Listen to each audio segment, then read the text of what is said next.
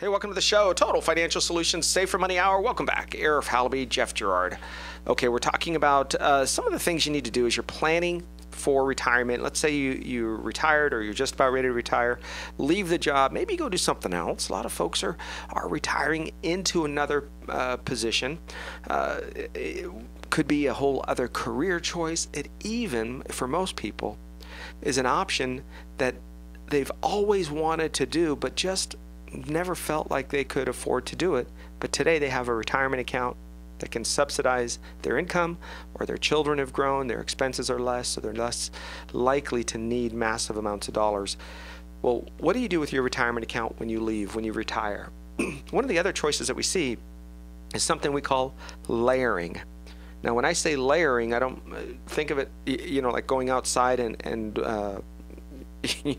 putting on different layers of clothes just to keep warm. Layering is the same thing that is called laddering. You might have heard laddering of CDs, layering or laddering. What does it do? It sets up the option for you to have multiple sources of income later on that is diversified.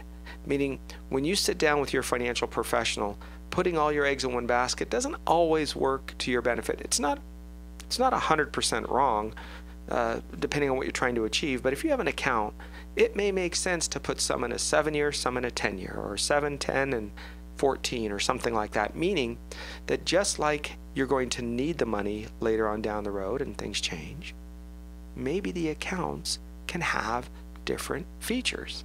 I like that, because I think the important thing to remember here is no matter where the money is, once you spend it, it will never ever, let me say this again, once it leaves the account and you spend it, it will never go back and capture any interest for you.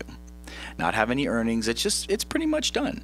Those dollars are spent and gone. So whatever money you leave behind is really the important part. And the whole conversation here is, how much do I really need to take out right now, or at least the next year? And then you have to think maybe 3 or 5 years or 7 years out. And what Eric's talking about is you can have some of the money accessible now, and the money that you don't need for 5 years or 7 years from now can go to work for you in a different type of account, perhaps, and then start to spit out income at that 7-year mark. So the money that you thought you needed access to, you might be able to tie that up a little bit in a CD or an annuity type of an account, where you might get some type of features that you don't have in the current account. So that 401k or that retirement plan where you have that you have set up right now, that might be doing fine, but you may want to take parts of that and move it into different layered accounts so that they can kick in at different times of your retirement. Part of this process is thinking about the purpose of each of these accounts, meaning there are some accounts that have a really good feature that says, as long as you take this money out in income beginning 10 years from now, then it's perfect. You're going to have higher rates of return. You have a great potential to have a greater amount of income on a monthly basis. So there are accounts that have a job to do, which is basically to take the place of a pension. Think of it like that. Its job is to say, hey, we're going to give you that systematic payment, but it's going to begin 10 years from now, 12, 15 years from now. Now, you go, gosh, Arif, that's such a long time. I'm 50 years old. 10 years, I know it's going to come sooner than I think, but I want money beforehand. Perfect. There are other accounts that say, I want to have money on a monthly basis, but not beginning till, a year or 2 years from now. Remember, one of the things we talked about at first was consider your needs. If your needs are, hey, I need this money, but I need it to start next month or in 6 months, that's different. You want to layer your account so you have money today, but also money for the future. One of the biggest mistakes that we see, I see 2 big mistakes. Number one, people say that when they retire, the reason, or the biggest mistake they make is that they retire. That they retired, right. And you go, well, what does that mean? It means that I have found that consistently, people that retire that think it's a mistake are the ones that just sit around and do nothing. Or because they have friends that are either less financially capable or they are less financially capable, and their friends are saying, hey, I'm retired as well. Hey, let's go to Europe for a 10-day cruise. Well, they go, I can't afford to go there. I can afford to retire, but not to do those extra things. Well, your friends are off without you. So, or you're the one that says, hey, let's go off to Europe for a 10-day cruise, and your friends say that's nice, but we can't afford to do that. So you're going to have instances where you need to be economically conjoined with the right people in your life so that as you move forward, you can experience the same things, you can travel, you can enjoy life. The paychecks and play checks, right? The play checks are a big part of the enjoyment of retirement. Otherwise, you're going to sit around and hang out. Right, because how scary is it to see a big nest egg that you're supposed to live off of the rest of your life, and maybe you're taking out a few $1,000s a month already from this account, and then, oh, by the way, a trip to Europe costs $5,000, and then you see that go down another $5,000, and you didn't spend it on bills or anything else, and so there's a sense of guilt that people have, or they're scared to spend that money because they don't know if it's going to come back. They don't know if their accounts are going to be earning more than they're taking out, if they're going to be able to keep up with inflation or the cost of living as it increases over time. So all of these unknowns cause people to do what? Not spend their money. And how many times, Arif, have you seen someone that is afraid to spend their money, even though you're looking at it from a different perspective? You know, they're in the trench, they have the sides, if you will, 10 feet high on either side, and all they can see is forward. I have to preserve my principal. I have to make sure I don't spend all my money because it's got to be there for me for the rest of my life. And then on the outside, we're going, hey, based on this experience that we have, you could probably never go through this money living comfortably, but they don't see it that way. Yeah, there's a fear component that goes through a lot of us when there's unknown. And the fear of the unknown, whether or not financially we're going to have consistent income, fear of what's going to happen with the election and the economy and next year and next month and the housing and all of those kinds of things can create a fear component that really don't allow us to live. And Jeff, I've seen this where folks will have worked really hard, sacrificed, given to others, spent their entire life in a position where they have been selfless. And today it's now time for them to enjoy life, to buy a nicer car or to take a nice trip or to do things for their friends or family. And they're just afraid. And we want to make sure that you understand that by layering your accounts, having income kick in at different times in your life, 3 years, 5 years, 10 years, or 5, 7, 10. You can, and being flexible with that is important, right? We have seen, Jeff, that flexibility is the key. I think it's one of the biggest keys to a happy retirement because things change. That's right. They really can. I mean, it can be a market condition that can change. It can be an economic condition. I mean, we see a lot of changes on the horizon. But one of the things I think people can really do is create a constant.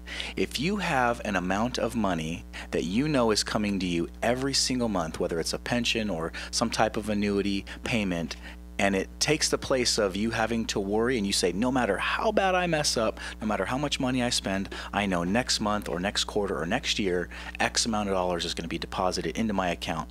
What a nice feeling is that? Yeah, it's similar to people that decide to work for a government job where it's consistent and they know the check's there, as opposed to the old days of working with aerospace, right? Aerospace, you would be laid off every 6 months or every 18 months. Maybe today there's different industries that have these layoffs that could consistent. Remember the auto industry? They would ramp up. We need to hire a bunch of folks. They hire them, they work, and then they get laid off. And there was that constant ebb and flow. So a lot of folks said, you know what, never mind that. I'm going to go work for a steady paycheck. And that steady paycheck is similar to the retirement, expecting whether it's a big company pension, Social Security, or just your own money from a big company that's paying it out each and every month or every year. But that flexibility is key. Here's what I mean by that. You may have young grandchildren, everything's fine, and you retire. But 8 or 10 years from now, those young grandchildren are going to go to college. And maybe their dad or mom was laid off and they can't afford it. And you might say, I want to be able to help a little bit with college, $5,000. Maybe not pay for everything, but I want to give them $5,000. How bad will this impact my retirement income? People ask us that. They come in, we sit down, we look at things, and we just tell them this is exactly how it is. And they have a chance to look at that and say, you know, I can afford that, or I'm willing to make that sacrifice.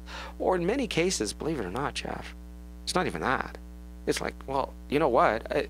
It's not going to affect it at all.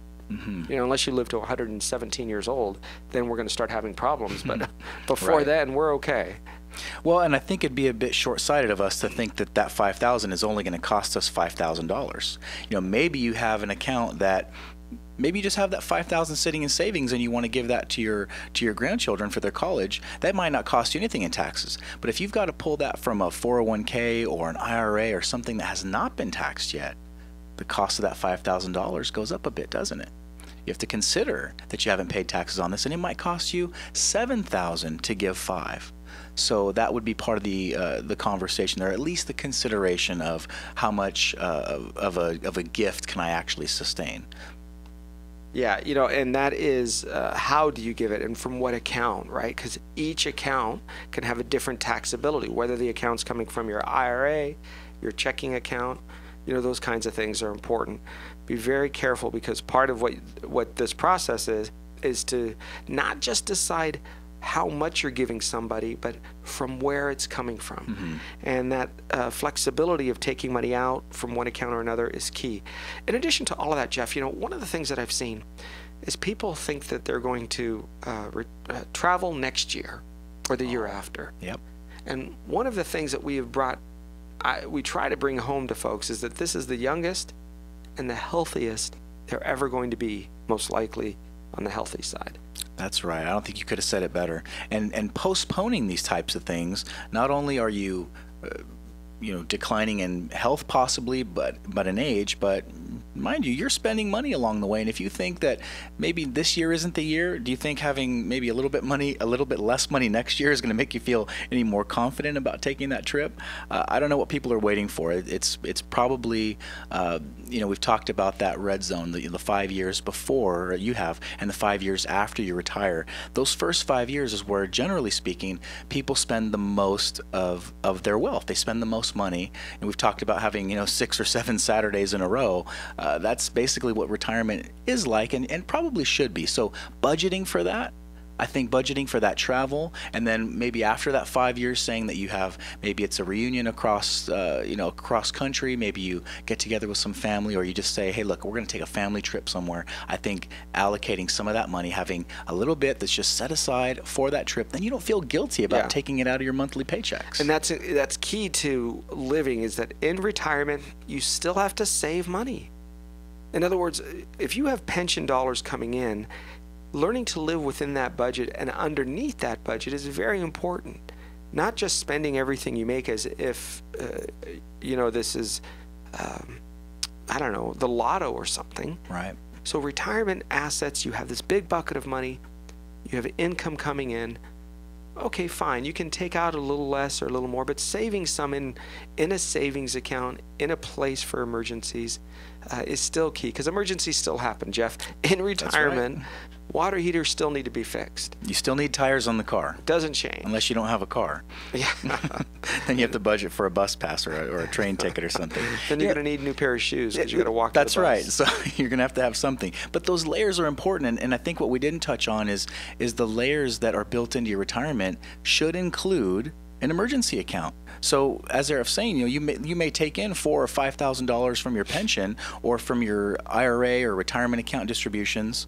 You're taking from those accounts to help supplement your life. But let's remember here that we should not live on 100% of what we're bringing in. So you might be able to either take less from those other accounts if your pension or whatever income stream is coming in is not enough, or you just say, look, I'm going to make this a bill. I'm going to treat it just like a cable or a cell phone bill. I'm going to save, whether it's 5, 10, 20%, and you turn that into an expense, and that's a surefire way to make sure that you have some emergency account. And you had mentioned earlier, that's another way to pay for some of these expensive,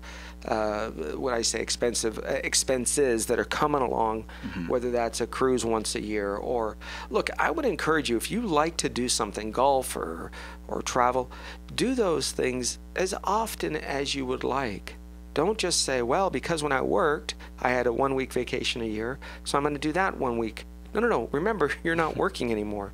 You might be able to do it once every other month or once every 6 months. Those are important parts to still living, being active, and more importantly, keeping your mind active. Studies are showing more and more as we go through life that keeping your mind active, having something to do, and that emotional health part of it, I think, and what I've seen and what's come across is simple. Keeping relevant, being important in other people's lives, being important in the lives of people that care about you, having a place to go, not every day, but every other day, a few days a week. People are counting on you, showing up, whether it's volunteering at the church cook-off, whether it's meeting friends for coffee, whether it's a volunteer at the Assistance League.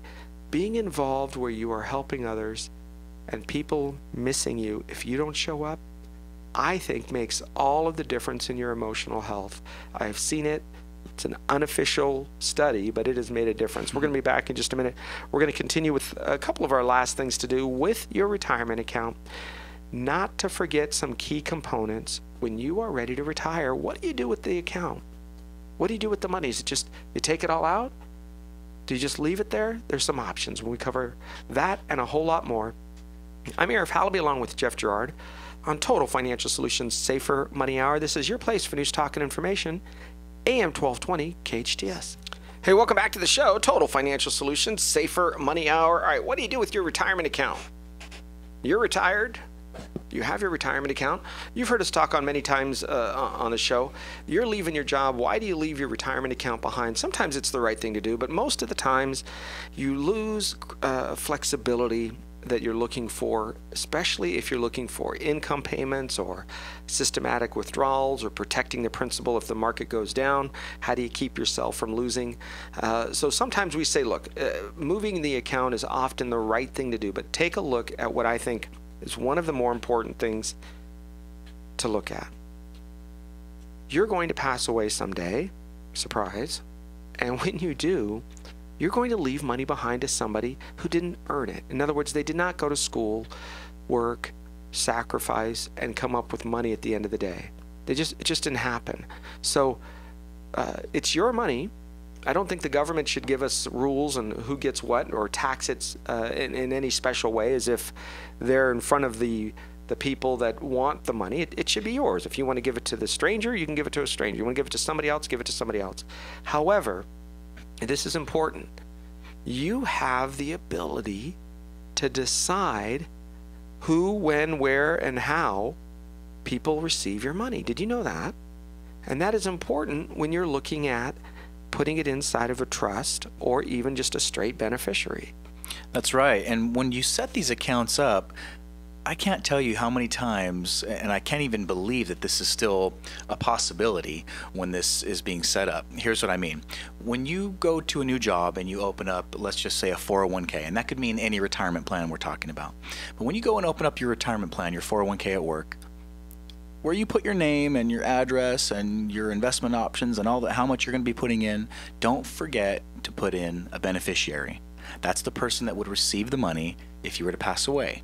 If you don't do that, you open up a whole boatload of problems with potential probate, getting that money to the people that you intended it to go to, but now you have to have an attorney, or they have to have an attorney. You're gone. It's not your problem anymore. They have to hire an attorney a lot of times, someone that specializes in that, and my goodness, let's hope that they hire the person that really knows how to do this. I have a friend right now who has inherited quite a bit of wealth, and a lot of things were named in a fashion that it went directly to him. He's an only child. No one's disputing any of that.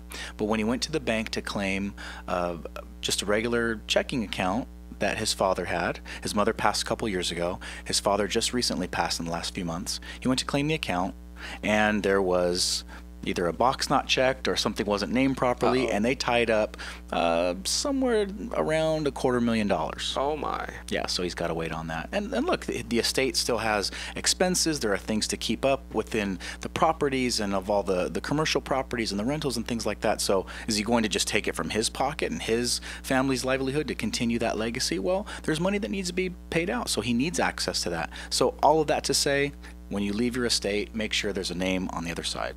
Yeah, there's some options you have. Look, who do you want to receive this money? When? How?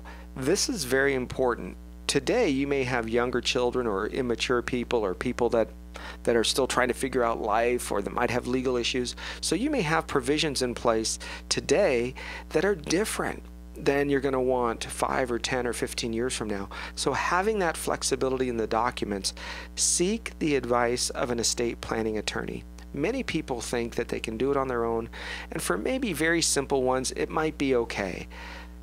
But most of us, if you have any kind of wealth at all, I mean $100,000 or more of life insurance or a home or retirement accounts, anything, and you don't want it to just go to somebody who might blow it in 15 minutes, then there are some rules you can put in place through a living trust, through a will, where they sit down and they say, you know, Mary can receive this money, but only if this, this, and this happens. Or Mary can receive this money, but it's supposed to only go towards her room and board or her tuition or the purchase of a new home, as long as the home is only under her name, right? Not her husband, who maybe you know that they have marital issues back and forth, and you don't want your money to go to his new girlfriend, because that's what will happen, right? Right. Because he'll get half, or she'll give up the house just to keep, you know, custody of the kids.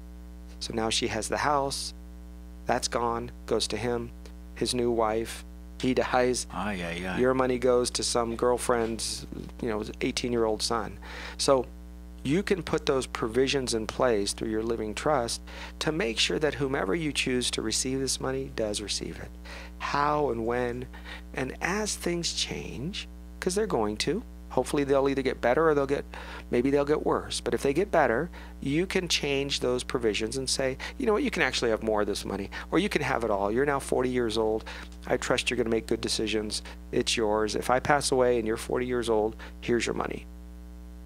And you're going to see a lot of times that some people are, you know, kind of in their building phase, and as they are growing in their family size and their wealth, they may not want to leave everything to their kids. They may say, look, I want my parents, or even you know, a sibling on the same level, or even an uncle, to come in and kind of be that mediator or someone that is the voice of reason. Now, as you get older, you know, maybe fast forward 15 or 20 years, and let's say your folks or that relative has passed away. If they've passed away and they're in a position of power in your estate, now that kind of ties things up. So where I'm going with this is, make sure you update things as life events change. Did that person that just passed away have anything to do with the control of your wealth and your estate after you pass away? You may want to take a look at that and revise some of those documents. So there's some key components here. One of those is who, when, and how. When you decide those three things, who do you want to receive it, when do you want them to receive it, and how, whether it's in monthly payments, whether it's all at once, whether it's half now and half later, you can make those plans ahead of time, but consider using a revocable living trust that gives you those options. Because look, sometimes the kids are young and you don't know when you're going to pass away. You know, very few people have that date written down. And because of that, you have to have a just in case and all sorts of provisions. Okay, last one I want to cover here is, don't forget the charities and the tax man. When we say that, we say, listen, most people meet your CPA about once a year, and it's usually a rushed event. It's usually sitting down. It's a one-way conversation where he or she is asking questions and you are delivering the information back rather quickly. And it is not conducive to creating a plan or a strategy or a program that says, over the next 12 months, how can I create a time where I am putting money inside, I know what I'm doing, how do I create that opportunity? I think you have to set up a time with your CPA. I think so too, and the best time to do that is after the tax filing deadline. So after April 15th for most years. Sometimes you get a little extension here and again to the 18th, but probably after April, maybe sometime in May or June, when the dust settles, so to speak, you can sit down with your tax preparer or your CPA and bend their ear a little bit. Say, hey, what can I do? Look, I just paid a whole bunch of money in taxes. I know you did your best to save, you know, on that expense, but what can I do going forward? Is there something I can do with my company retirement plan? Should I be putting more money into that so that I can defer more of my income from taxes this year? Should I be opening up an IRA? Should I look at some other types of accounts that are tax advantaged that might give me maybe not the benefit this year, but down the road in 2 or 3 or 10 years from now? So those are the types of conversations where it's not just filling out forms, signing everything and making it, getting your return in the mail before, the deadline closes. Yeah, and this is important when you're trying to plan whether or not to give money to charities, whether or not to give money to organizations that one could use it. Do you give it to them while you're still alive? Look, there are a lot of people that have a charitable bent. In other words, they care about other organizations, whether it's puppy dogs or homeless people or children, right? There's all sorts of charities and religious organizations that need and deserve your money. Hospitals that serve the underprivileged, Boy Scouts. These are amazing organizations that make a difference for decades and sometimes generations to come. But sometimes it makes sense for you to give them the money while you're still alive. Here's what I mean. Look, you've all been to funerals and you've heard them say wonderful things about people. I've been to funerals and I've heard them say wonderful things about people. I'm like, that son of a gun has never said a nice thing to that person who's passed away when they were alive. Are they up there saying nice things about this person to make themselves look better in front of the group? Or are they saying nice things about this person because they feel guilty they didn't say it when they were alive? In either case, I think it makes more sense for you to say nice things about an organization, to see how they treat people, to see what they do with your money. Give them a little bit and see what they do, and then give them a little bit more. There's no reason to give everything all at once, unless it's an organization you have a history with. And that charitable contribution, in my opinion, should take place while you're alive. This way, when you give money when you pass away, you're not going to be here to babysit those dollars. You've already seen how they handle it. You've seen a pattern of behavior. You have seen the people in charge and their fiscal responsibility. And that is key. And if you plan that properly, there may be a way for you to, and this is a strategy we've seen, when people pass away, they donate their retirement account to a charity and the life insurance to their beneficiaries. Now what happens is when the retirement account goes to the charity, that's a write-off. In other words, no taxes on that money. If the retirement goes to their beneficiaries, then it's a taxable event. Right. Those people have to pay money pay income tax on those dollars. But when the beneficiaries receive the life insurance, there's no taxable event. Life insurance is tax-free. So I want you to meet with your CPA, have a conversation, bring in your insurance professionals, bring in your retirement professionals, and sit down and say, here's what I'm trying to achieve, whether I pass away in 15 minutes, 15 years, or in 2045, I don't know, but at least I need to have a plan. And that's what this is all about, right? You're doing things systematically, you're doing things on purpose, and you don't let the tax man just take your money. Yeah, that can be one of the bigger expenses of an estate, is paying off the taxes. And it may not happen right away, but you give that money to your kids and it's not been taxed before, they have a whole host of rules now that they have to follow and systematically take that out either over their lifetime or take it all out at once and start paying the tax man at that point.